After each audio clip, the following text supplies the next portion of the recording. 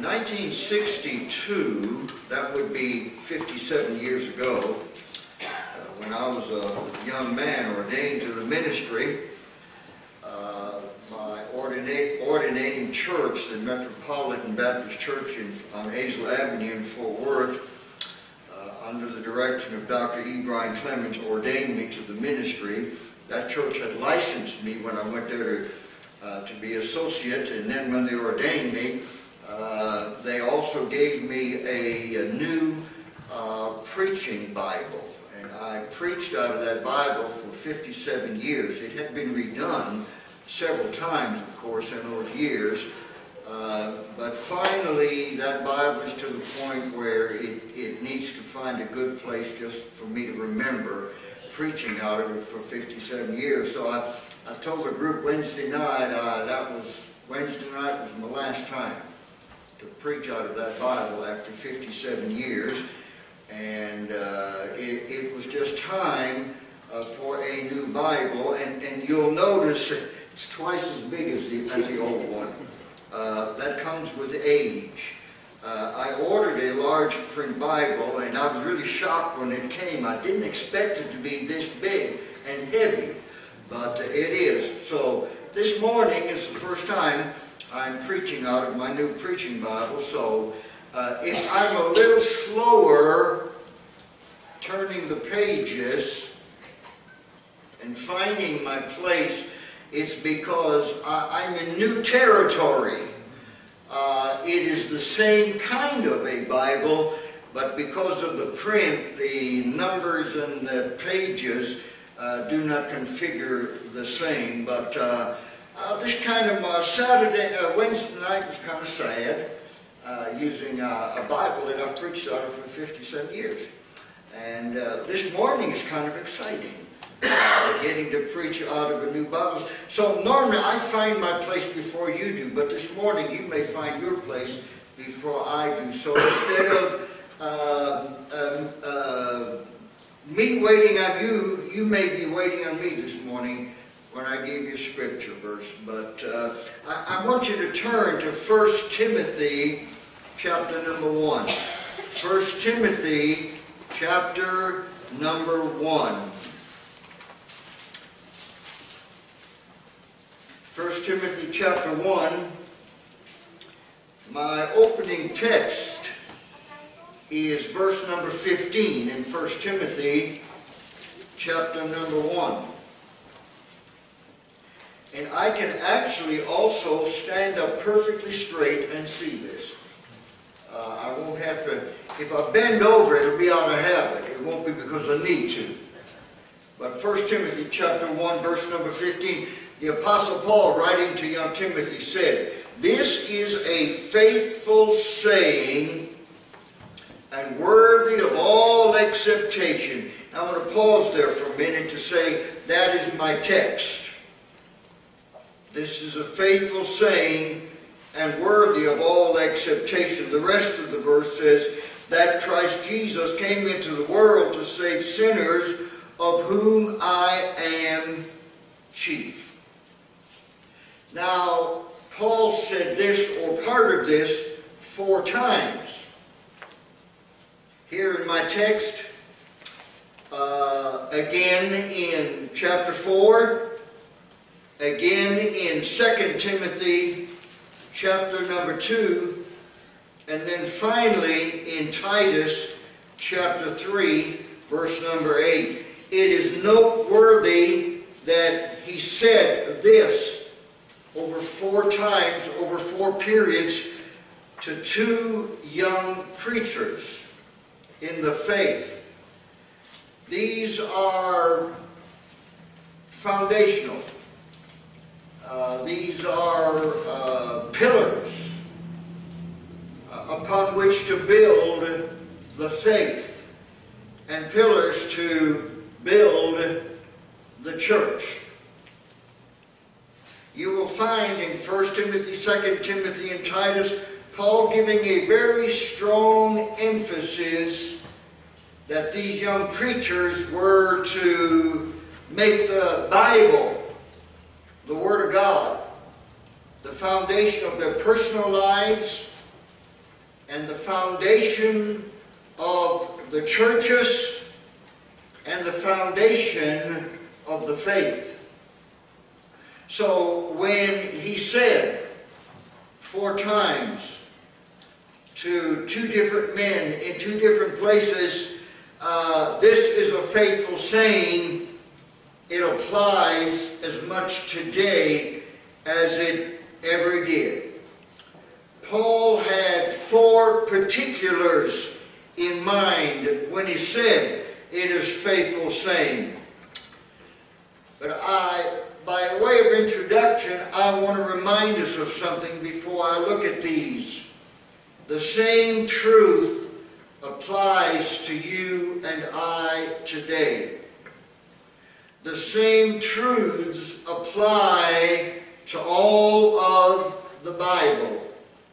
We are living in times when in the world, and I'm sorry to say, even in much of church life, for sure, in our nation, there is a de-emphasis, a minimizing of the value of the Word of God.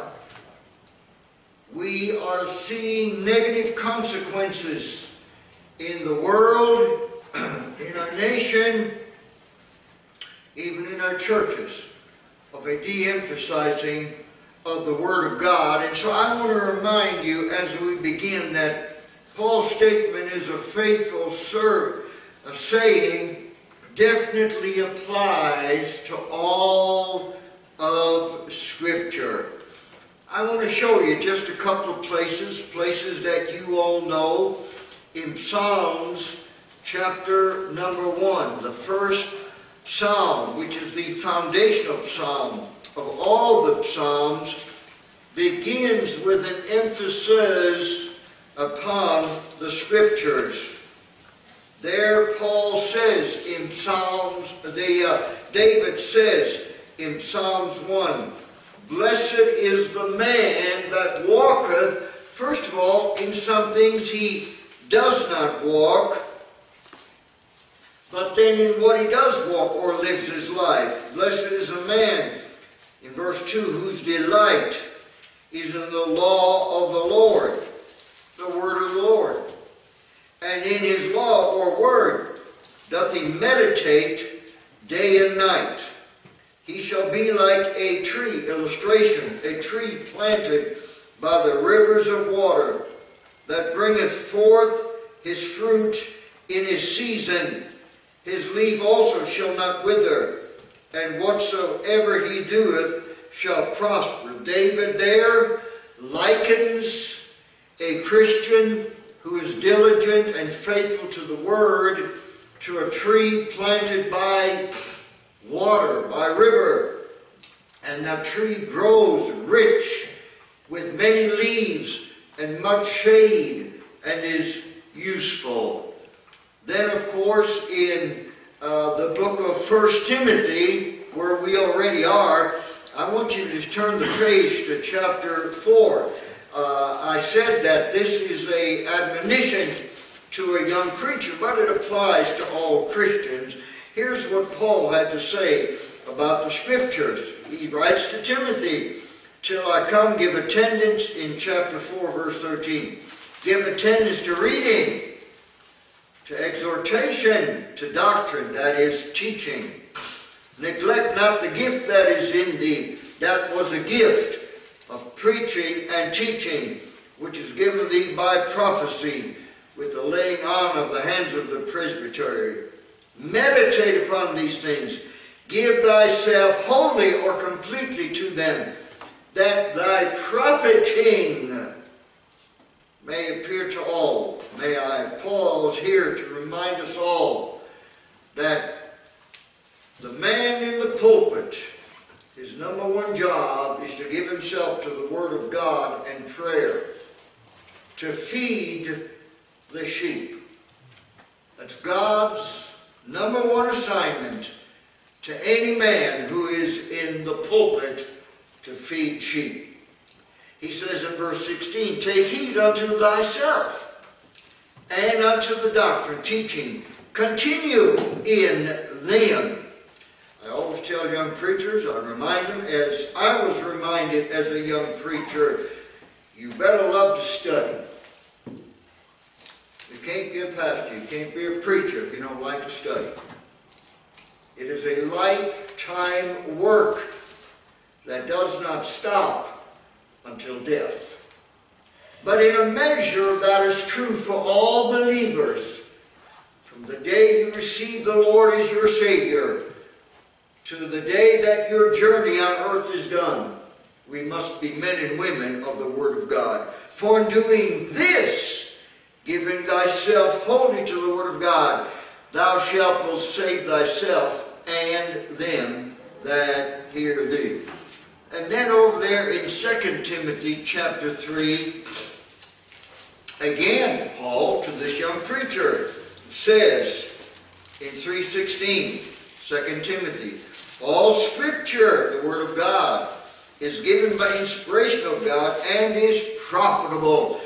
Ladies and gentlemen, the most profitable thing that you do every day of your life is when you sit down and you open your Bible and you read and you meditate and you ponder and you let the God of the universe speak to your heart. It's profitable for doctrine. The Bible will teach you. For reproof, it'll show you what in your life isn't right. For correction, it'll help you to correct what is not in your life, right in your life. For instruction in righteousness, it'll show you how to live. Now this is that the man of God, because it was written to Timothy, but in practicality for all believers, may perfect. Doesn't mean it'll make you perfect, but it means to mature you as a human being in the Christian life. And you will be thoroughly or completely furnished unto all good work, to live a productive life and to be a blessing to others. Paul said to Timothy in particular as a preacher in 2 Timothy 2:15, study to show thyself approved unto God. My first responsibility, all those who teach the Word of God, first responsibility is to God. To know His Word and to get to know God.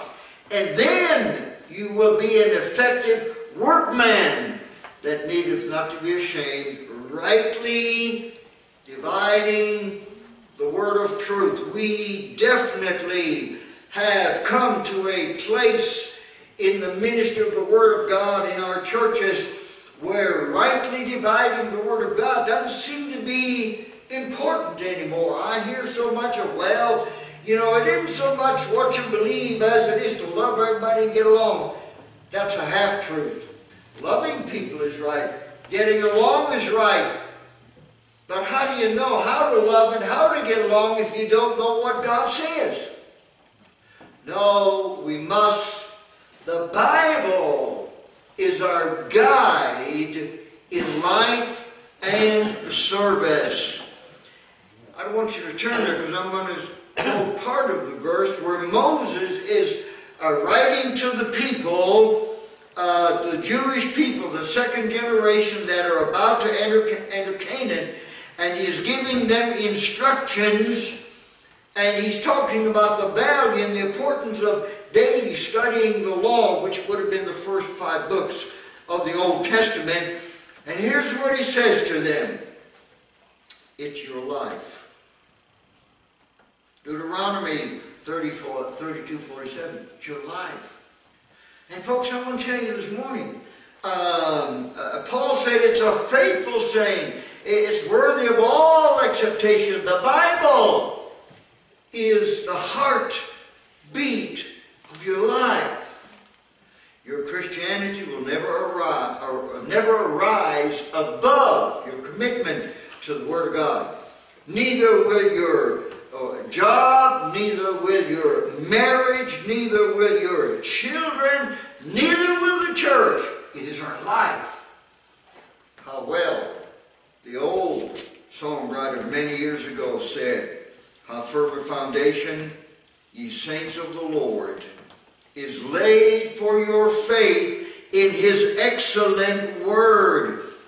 What more can he say?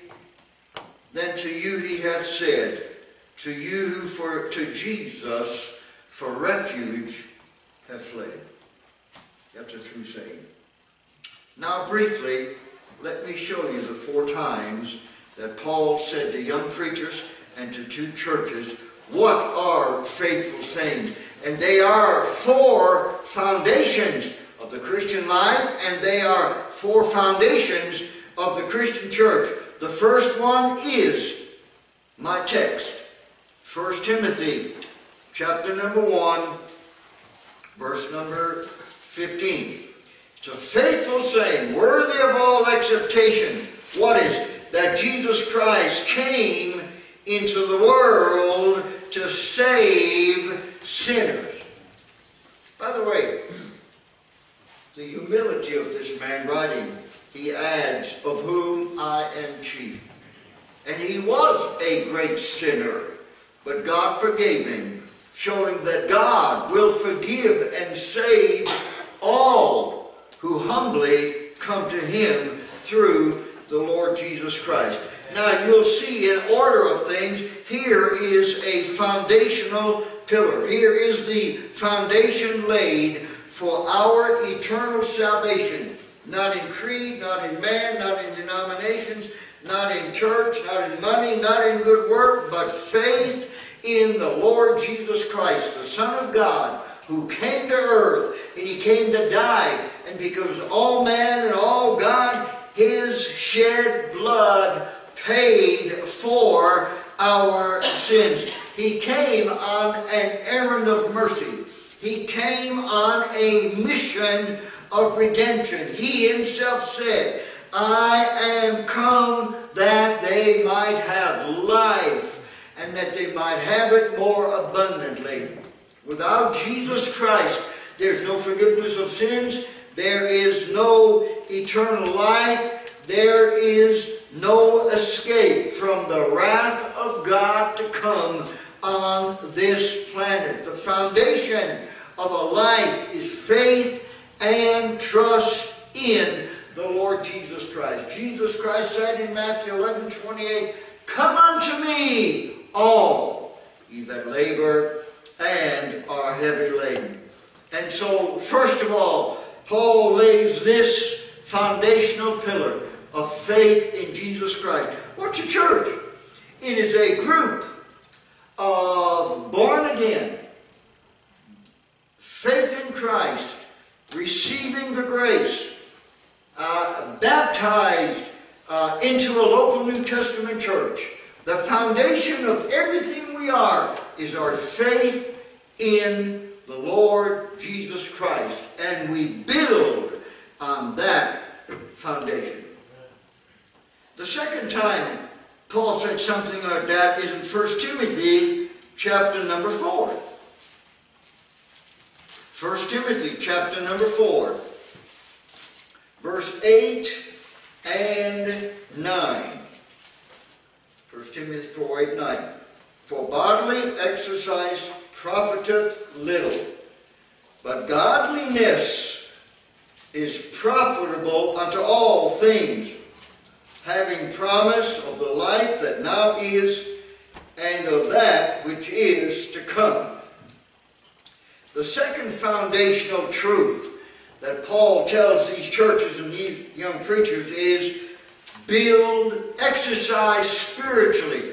What does that mean? Well, when you keep it in context, it means read your Bible, pray, go to church, grow in grace, grow in strength, become a strong Christian. Godliness and all that involves, which I just mentioned. Now, I want you to notice, and he says it's a faithful saying. It is important. We know, we meet so many folks who claim to have received the Lord Jesus Christ as their Savior, and that's kind of where it all ended. Didn't go any farther. Or we find some that we always talk to people, well, I used to go to church, I used to believe, I used to read my Bible. No, from the day you're saved, you work hard at being a good Christian through Bible study and prayer and church attendance and Stay away from the wrong, move toward the right. Now it begins by saying, for bodily exercise profiteth little. Those of you who come here regularly, you know that I am a regular exerciser. I go to the gym almost daily. And I've had some preacher friends criticize me for that very severely, and this is the verse they use. Well, why do you bother to go to the gym? It's a waste of time. Verse 8 does not say don't take care of your body. It's not what it says. For bodily exercise profiteth little. And in the Greek it literally says for a little. Well, what does that mean? Well, you're only here for 70, 80 years. So don't use this verse not to take care of your body. God gave you your body. Your body, your physical body, is a trust from God. Take care of it. In case you haven't noticed, once your body dies, you can't stay here. Anybody notice that? So take your body, God gave it to you, take care of it. Pardon me if I sound like something other than a preacher. Get a good night's sleep. Don't smoke. Don't drink. Stay pure. Eat right. If Judy weren't here, I would say stay away from McDonald's. She doesn't go anymore, so I can say that.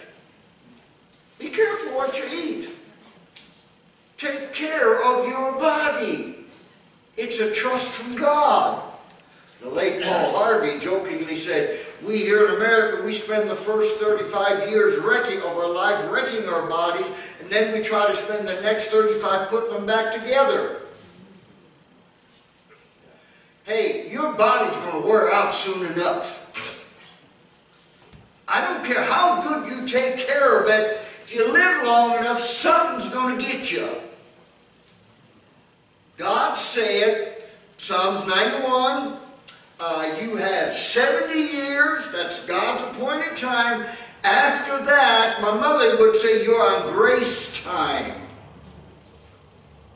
And from there it goes downhill. And if you make it to 80, all you did was put the downhill into a higher gear. And if you make it to 90, you're in a Mustang going downhill at 80 miles an hour. Hello, Mustang. So yeah, we got a couple of Mustangs back there on the 1, 2, 3, 4th row. For bodily exercise profiteth little, but godliness. Let me tell you something. I don't ever want to be accused of telling people Christianity is all fun and games. Oh, we have our good times, and it's the best life in the world. It's the only life worth living. But I want to tell you, being a good Christian is hard work. You have to prioritize a lot of things in your life.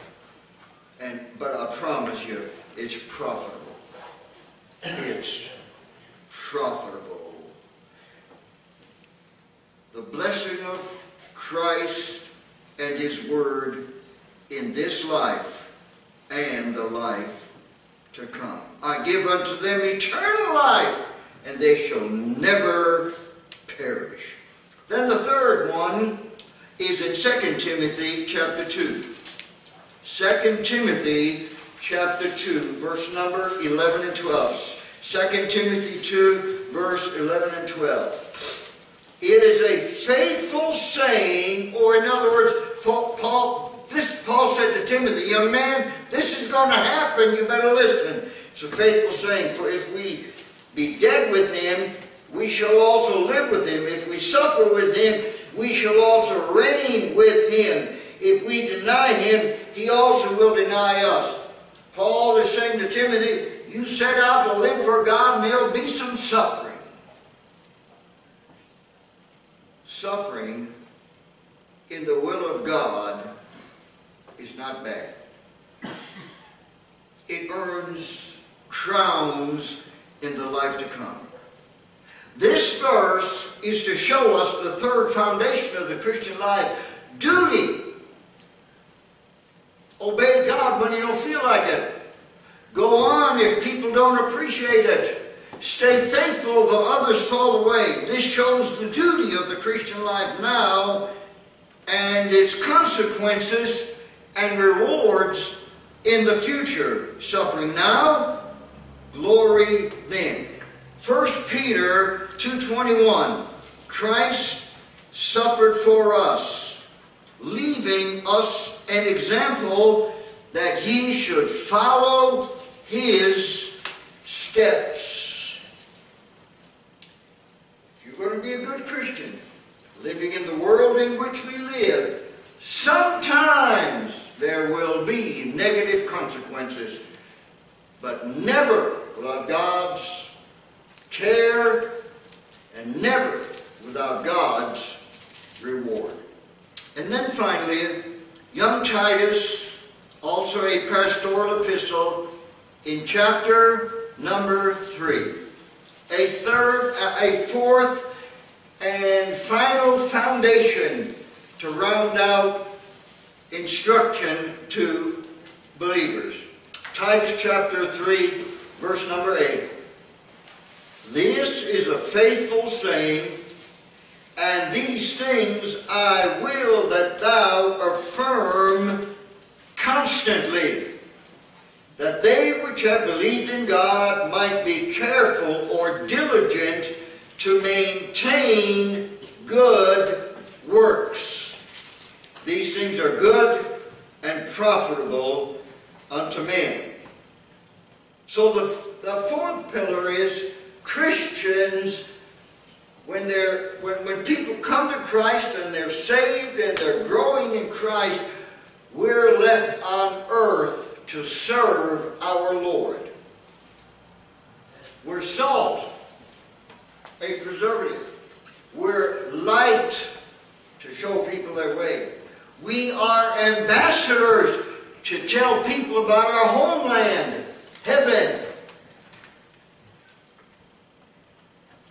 A lot of people think being a Christian is like going on vacation. No, it's the other way around. It's like going to work. The vacation will come when you lay down the body and you go to be with the Lord.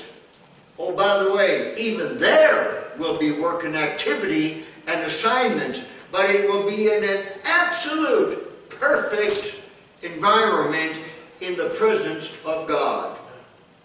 Every person sitting in this building, from the youngest to the Mustang Road, has a job to do for God. It may be going, it may be serving, it may be visiting, it may be singing a special, it may be going to camp, but it may be doing the PA system, it may be doing the songs, it may be teaching a class, it may be what you give every person in this building. We are a spiritual body called Washington Street Baptist Church. And every person sitting here, you have some gift from God to make this church work. By the way, you know what your greatest gift? Doesn't matter whatever else your gift may be, but one thing that every one of us have is this: faithfulness. Faithfulness. Your greatest gift is faithfulness. We sing the little song a lot more on Wednesday night than on Sunday. We'll work till Jesus comes, and we'll be carried home. Did you know 12 times the noun word laborer is in the New Testament, and 11 times the verb laborer is in the New Testament? You go back and you look at Romans, the last chapter, chapter 16, how Paul thanked person after person after person that were laborers together with him. We, 1 Corinthians says, are laborers together with God. Paul said, let us be faithful in laboring for the kingdom of Christ. Paul said, pray ye therefore that the Lord will send forth laborers into his vineyard. So, in conclusion, We have the root of salvation in free grace. Then we have the privileges of that salvation in the life which now is suffering and service. And then we have the eternal blessedness of being forever with the Lord Jesus Christ. Paul found these faithful sayings true. So did Timothy. So did Titus. So have many of you. And so will all who continue in the Christian walk. It is a faithful saying. Amen. Would you stand, please?